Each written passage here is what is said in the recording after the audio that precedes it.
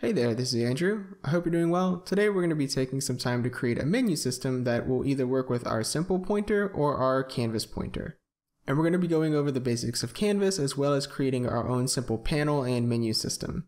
This menu system will store a history of the panels that we've been to, and this is especially important on platforms like Oculus Go and Gear VR since it has a designated back button. I don't know about how important it is on Rift or Quest, but it's still very important for providing a good user experience. And typically what I would do for a series like this is already have a menu set up for us, like I did for the simple pointer, but in this video we'll kind of go over a little bit of the canvas itself and why we're setting up the way it is, just for some people that this may be the first time they're developing in Unity, or they're relatively new to it, or they have the simple pointer but aren't completely familiar with what Canvas is. But to get started, for me, I'm going to be using the Oculus package as well as the simple pointer project.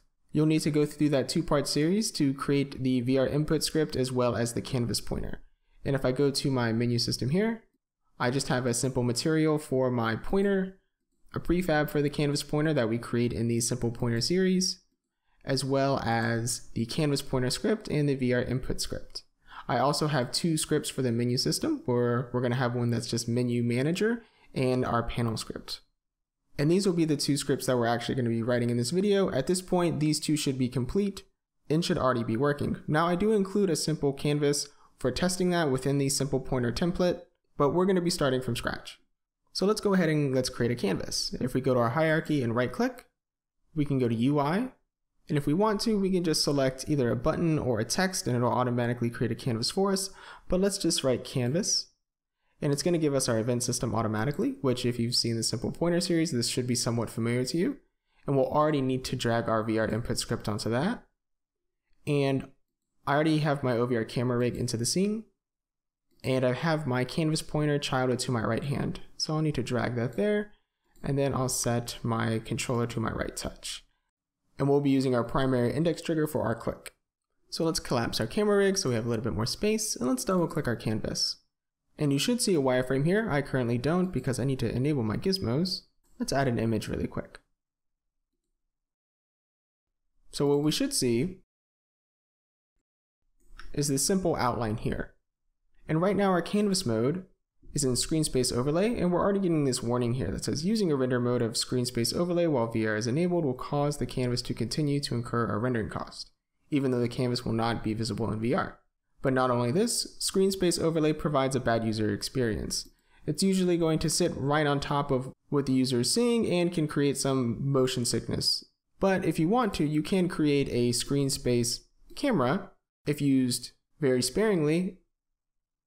And what this will let you do is create a little bit of space between the canvas and the camera. And this can be used for some elements, but sometimes you generally want to stay away from this. But can be usable for little pop-ups and things like that. For most user interface elements, what you're going to see is world space canvas.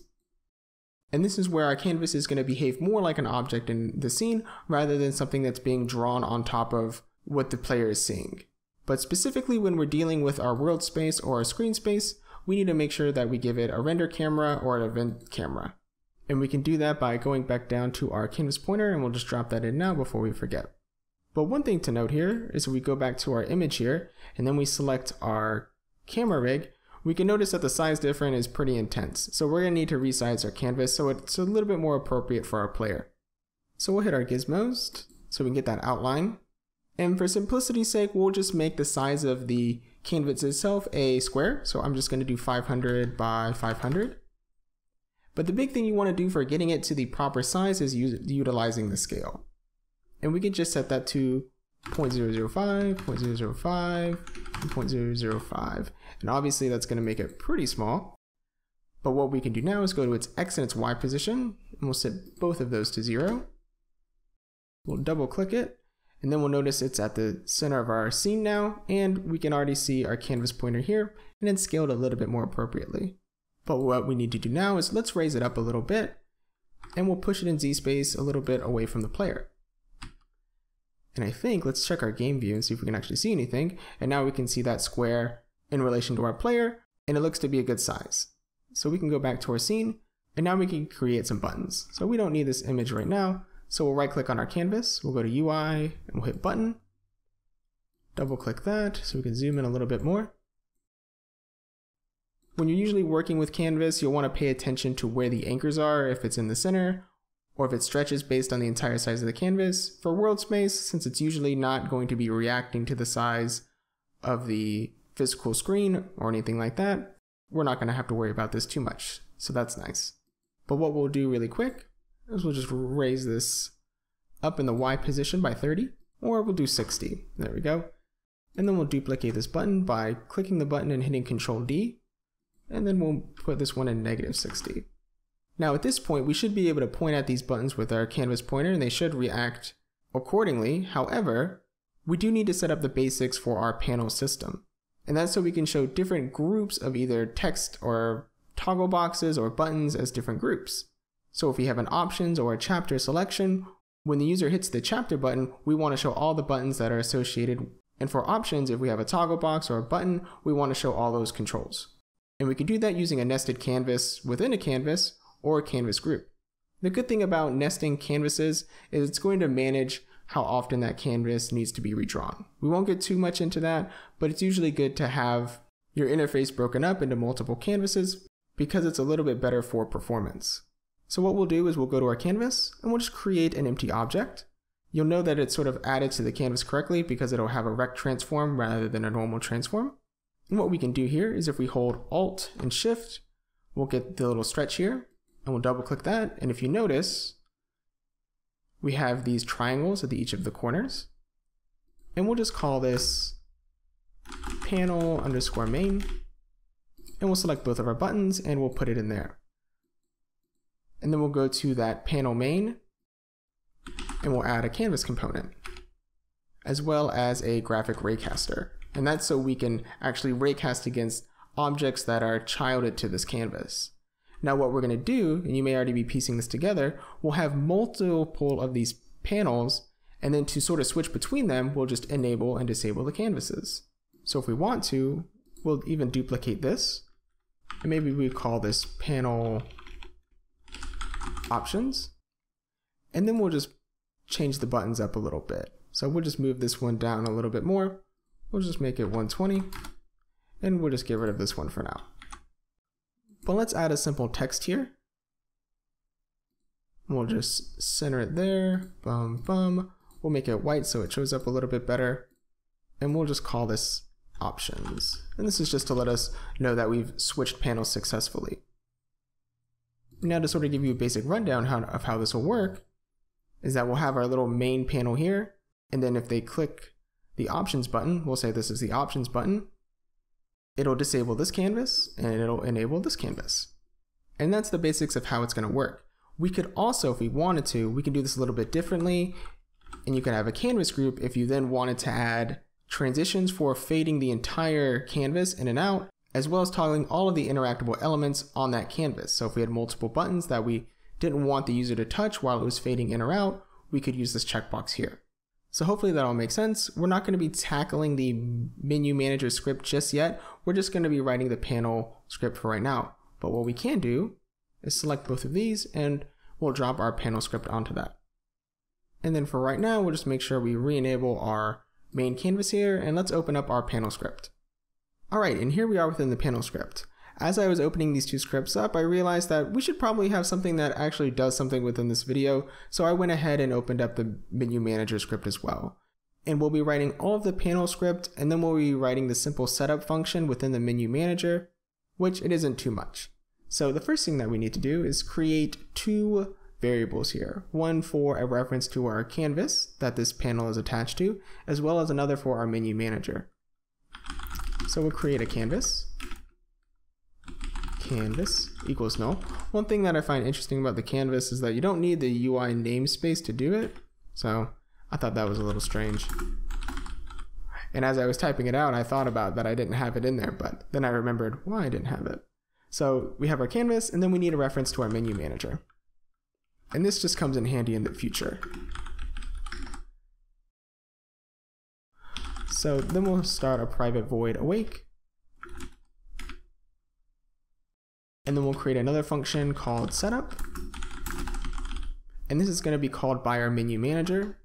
And what the menu manager is going to do is on awake, it's going to get all the panels that are childed to it, and it's going to call this setup function. It's going to give it a reference to the menu manager itself, and it's going to enable the default panel. So we'll just create an argument here that we'll call menu manager, and we'll say this menu manager equals menu manager. So the menu manager of this instance is going to be equal to the one we're passing in. And then we're going to need to create two functions, one that we'll call show and another we'll call hide.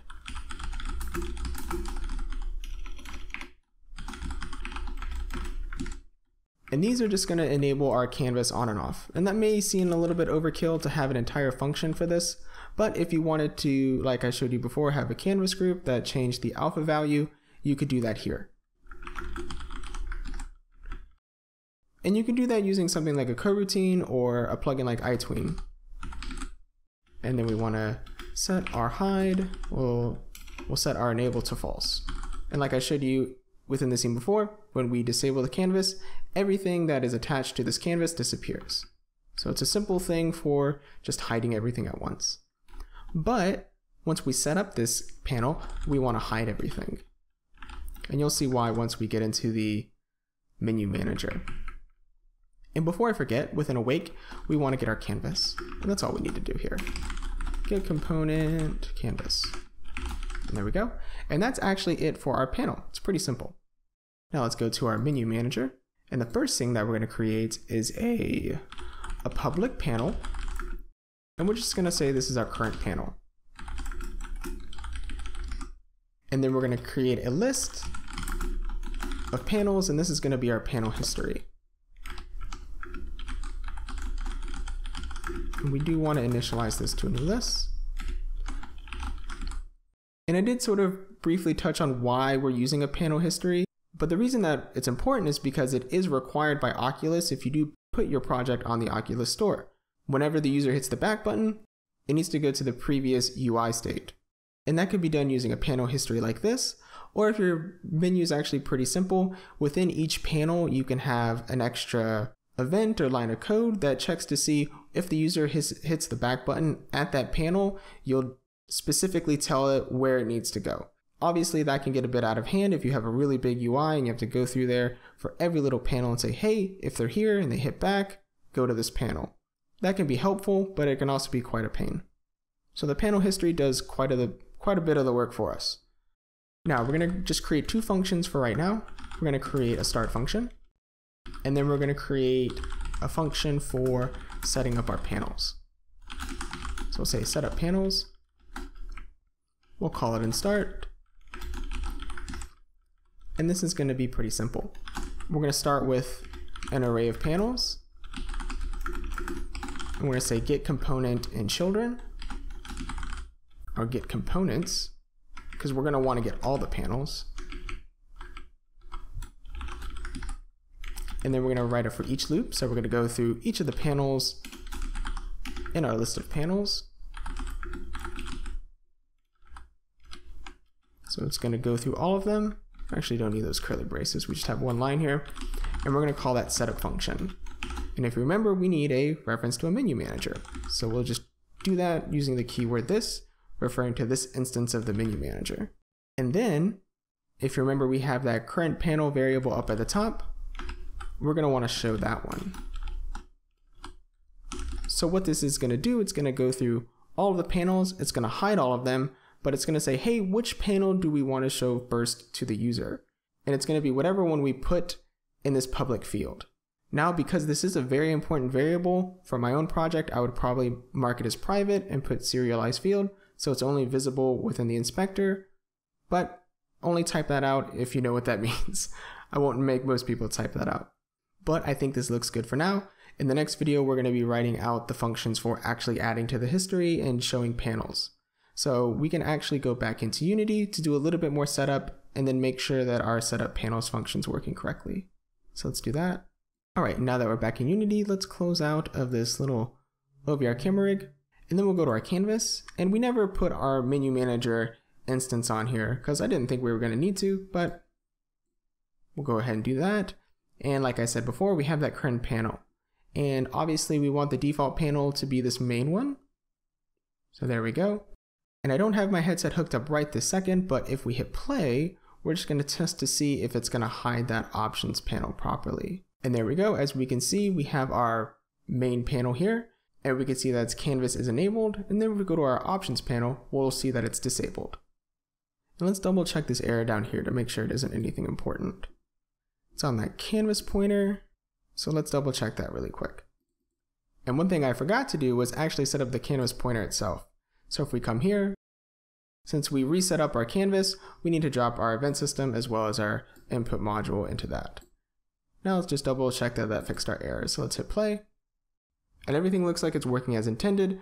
Nothing's really going to happen just yet since we haven't finished out the menu manager, but double check that your buttons are okay and your simple pointer is working as expected. And that about does it for this video. If you have any questions or problems, feel free to leave them below, and I'll see you in the next one.